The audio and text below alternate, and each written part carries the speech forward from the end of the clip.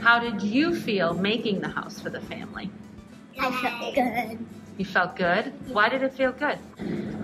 Because we were helping people. Our project is called Engineering and Empathy, Pre-Kindergarten and Kindergarten. If you're not quite sure why engineering and empathy go together, or especially how they might fit together in pre-K and K classrooms, that's great. Because the question of how or why engineering and empathy fit into a pre-K or K classroom is exactly what we're exploring. So the overarching goal of our work is to establish a preliminary model of integrated engineering and empathy experiences in early childhood classrooms.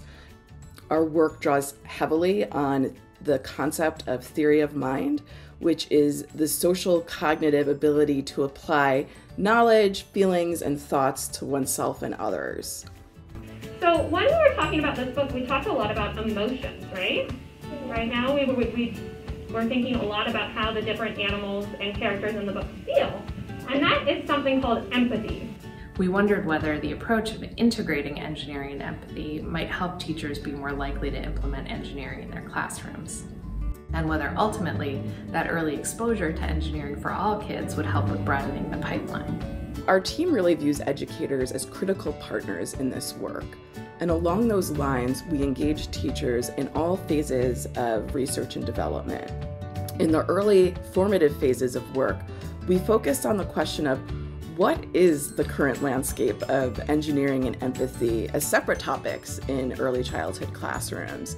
And so through a series of workshops with teachers, teacher interviews, and a survey, we began to see how our model and activities could fit into and build on what teachers and children are already doing.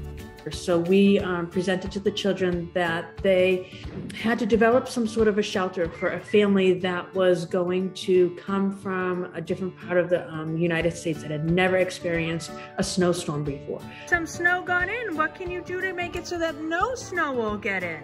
So we're currently in the final phase of the project where we're testing the activities in a small number of classrooms. The goal here is to establish early evidence around the promise of engineering challenges to support empathy development in early childhood classrooms. I think it's fabulous to put empathy and engineering together because it seems like it's making a difference in both areas for the kids. You were really kind and you had a lot of empathy for those ducks. So one more big round of applause for everybody. Excellent job. Yay, everybody. Excellent engineering. Yes.